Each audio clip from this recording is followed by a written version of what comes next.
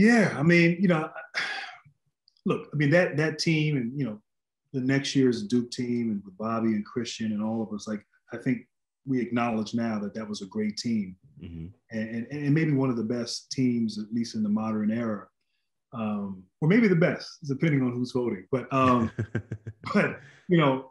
think prior to that, like I don't think people appreciate just how dominant UNLV was, and like there were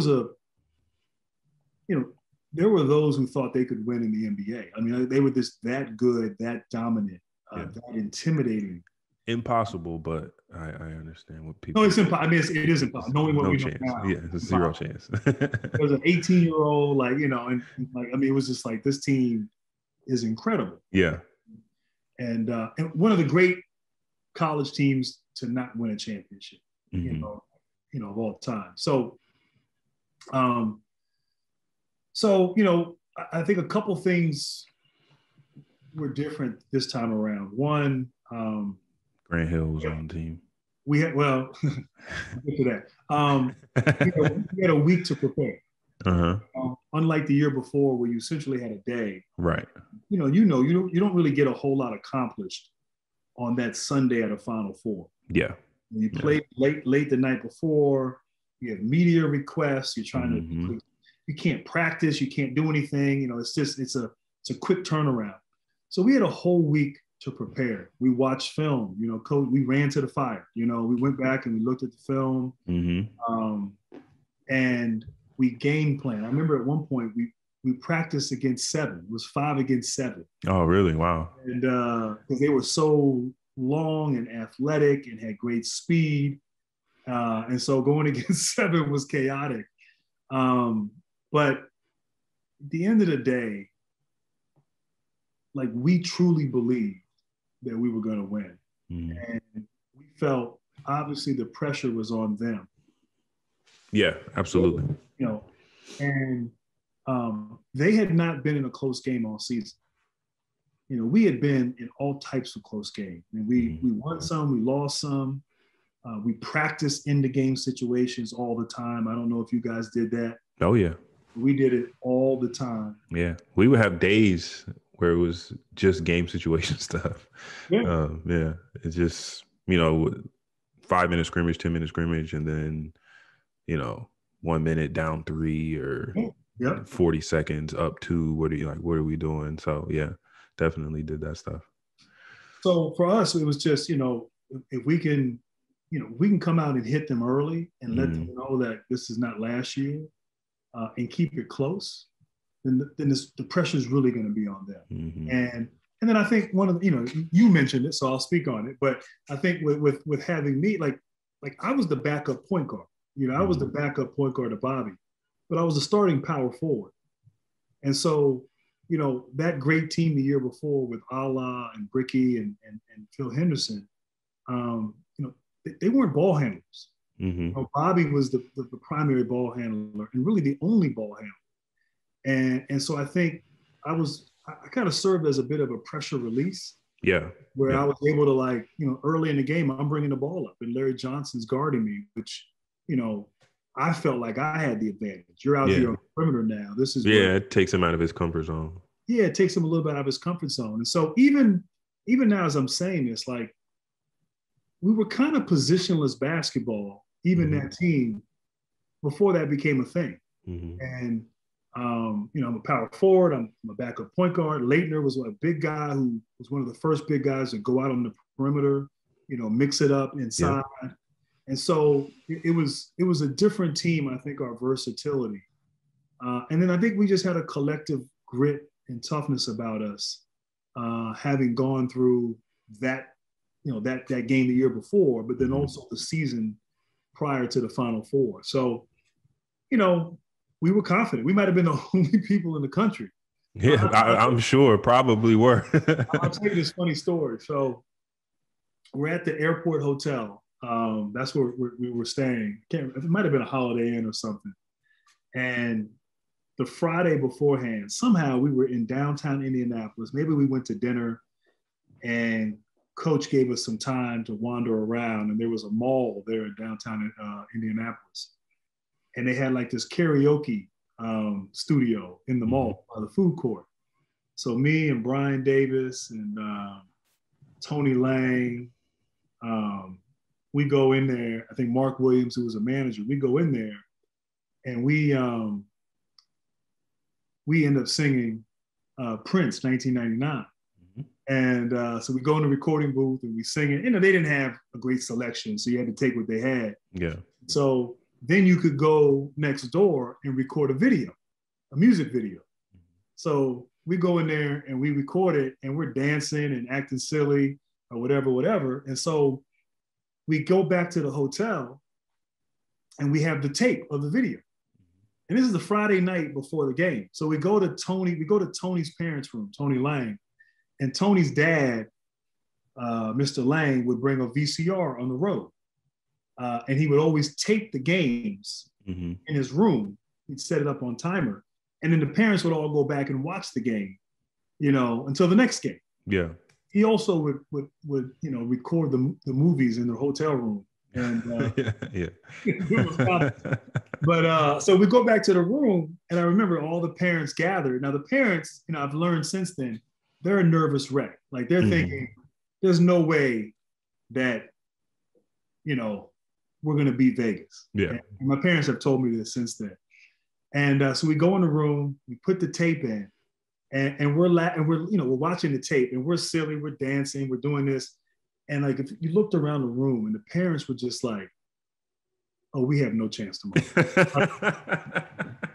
We have no chance. Like, you know, like they're looking around like, you got to guard Stacey Augmon tomorrow, and y'all out here making Prince music videos before the game? Like, oh, like, no chance. You know? And my dad even has said that he was, in that moment, he was thinking, okay, like what kind of like talk am I going to have with my son to try to pick him up after the loss tomorrow? But you know, I guess we were relaxed and we were confident, and you know, and thankfully we played well, and you know, and we're able to get that win. Yeah, that's funny, man, because I don't know. I almost would rather y'all have been, you know, in that state. Like if I'm,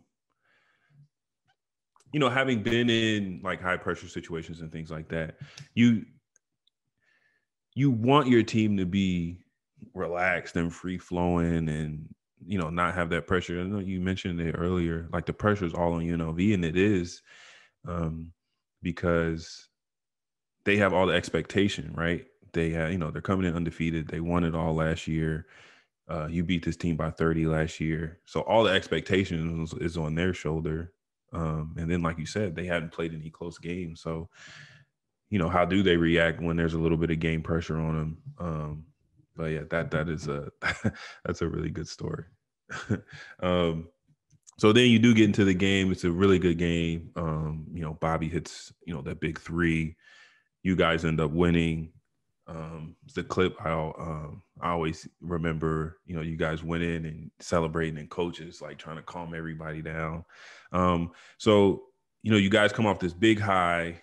You know, you beat the team that everybody thought was unbeatable, but, you know, job's not finished. You got to win one more. How do you guys flip the script and turn, you know, get to the next thing? And like you mentioned earlier, you know, you only got one day to get ready for Kansas in the national championship game. So how do you guys move on after having this big, you know, emotional victory on Saturday? Well, you know, it's a great question. It was tough. And one of the things, you know, Coach talked about leading up to the Final Four was that very thing. Like, we're going to beat Vegas. And then the hard part is going to be, you know, completing the job, you know, coming down from that incredible high and having the focus to be able to prepare for the next opponent. And one thing, you know, Coach reminded me of this recently. I forgot about this, but, you know, he said that, you know, the game before us on that Saturday was Kansas, Carolina. And we were in the tunnel, you know, it was 20 minutes between games. So like the team loses or wins, and then like we're coming out right away for layup. Yeah. And so we were in the tunnel, and in the Hoosier Dome. And when Carolina lost, he brought us back in, and he talked to us, and he didn't want us to rationalize and have a built-in excuse now that Carolina lost. Like, it's okay, because the pressure, Duke, Carolina, and all that. Yeah, Carolina loses. It's okay if we lose. They didn't go further than we did. So and so that next day, we were not ready. We were out, and we showed up for practice. Matter of fact, I think a couple of guys showed up to the bus and they had sombreros on. Yeah, that's funny. It's funny you mentioned that, because I was talking to Coach Amaker, and he said some guy showed up to the bus the next day and was acting a little bit different. And I think Mike Bray, who was an assistant, or maybe Tommy, told him to take him off. Take him upstairs. But and then we go to practice, and we're kind of screwing around, and Coach leaves. Hey, you guys aren't ready.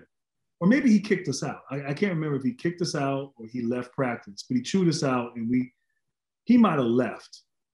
And then we meet, and we're like, all right, look, and so then we go get him, and but we needed to things needed to be reset, because we were still riding high. And I think of this year. I think of that great game, Gonzaga versus UCLA. Yeah. And I knew from, having beat Vegas and just going through that period as a freshman, I knew that it was going to be hard for them to get up for Baylor and give Baylor credit. They were amazing. They're a great team. They might have beat them under any other normal circumstances. Yeah, but they were very good. When you have an incredible moment like that, it's hard to recover from that in a way. And so, so he reset the focus, and we got locked in, and we went out there, and I don't think we played great, but we played well enough to win. Yeah. And went pretty easily, I think. I mean, it was close a little bit down the stretch, but that was hard. That we needed to be kicked out, Yeah. I remember getting kicked out of practice a few times. I feel like he has he has to get one or two in a year. Right. And it's funny because by my senior year, I knew 10 minutes into practice, I was like, oh, we're getting kicked out today. Yeah. I could see the signs. I was like, oh, okay, yeah, we're getting kicked out. It's just a matter of time at this point. Yeah. And it's also some of the speeches too. You hear early on, and you're like, wow. And then, you or the motivational, sort of tactics that he might use. I have some, I won't get it, but I have some funny stories about. I'm like, yeah, he said that to Leitner 2 years ago. Yeah. It to me. It's okay. All right. It's hilarious, man. We were getting together at K Academy and talking to guys and going over stories. And I'm like, man, he did that same thing, 20 years ago, and he still did it. But I mean, hey, it works. It works. Got five banners hanging in the end zone, so it works.